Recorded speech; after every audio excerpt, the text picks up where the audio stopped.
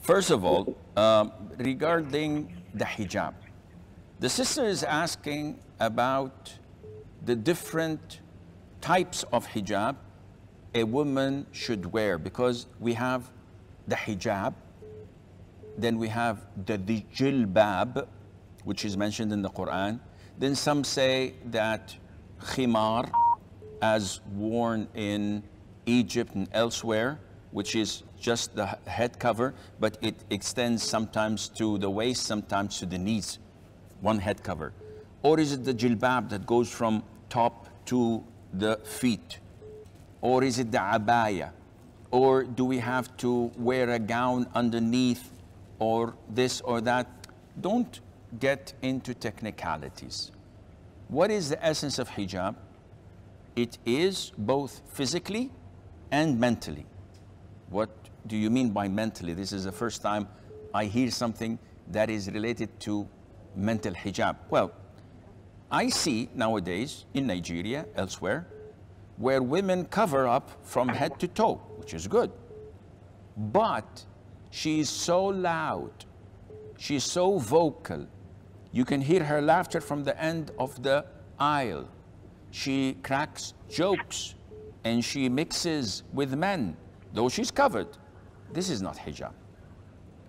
Hijab is not only a dress code, but in addition, it is the way that a woman treats and deals with the opposite gender. And this is why Allah Azza wa Jal addressed the mothers of the believers, and the address is for the all women of Muslims, that if you speak, then do not soften your voice.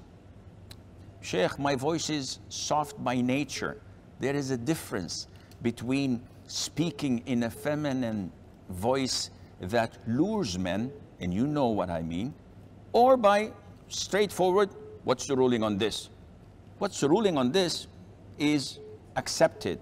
But when you say, what's the ruling on this, Sheikh? And the Sheikh is melting like butter. What are you doing? This is softening the voice. It is not halal. We see this in the souk, in the market.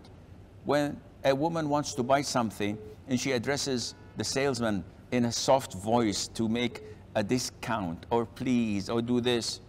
This is haram. You should be straightforward. So this is what is meant by hijab being physical and mental. Physical hijab is simple. Customs vary from country to country.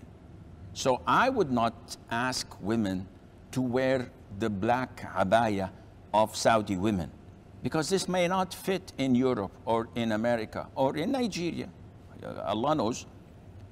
But there are characteristics of the hijab that a woman should adhere to. It shouldn't be tight. And I've seen a lot of women here in Nigeria wearing the sort of, in Arabic you call it balto. It's like a raincoat, but it's tight at the waist. So it's exposing her shoulders, her chest, and the size of her waist. This is closer to a dress rather than a jilbab or a coat or jacket, whatever you can call it. It has to be loose, ample, that does not expose her bone structure and curves, because this is what draws men's attention. It must not be see-through. So yes, it can be loose, but some women wear something that you can see what's underneath of that. This is not permissible. It must not imitate men, and it must not be the dress code of disbelieving women. And it should not be a source of attraction by itself. So imagine a woman comes out in a black jilbab. Very good, very nice. But it has Versace or Armani logo this big on her back. Wherever she goes, people will look at her. Maybe she's wearing a loose and not transparent abaya, but it is pink, or it is like really red. No, this is not applicable or acceptable. It must not be fitna by itself. and so on. So don't limit yourself to what our sisters in Egypt are wearing, which is khimar, which is very good, because they wear the raincoat, or the black balto, what we call it, but they wear on top of it the khimar, which covers all of their head, their shoulders, and it goes down to their knees or to their waist, which is very, mashallah, good. But you don't have to limit yourself in this.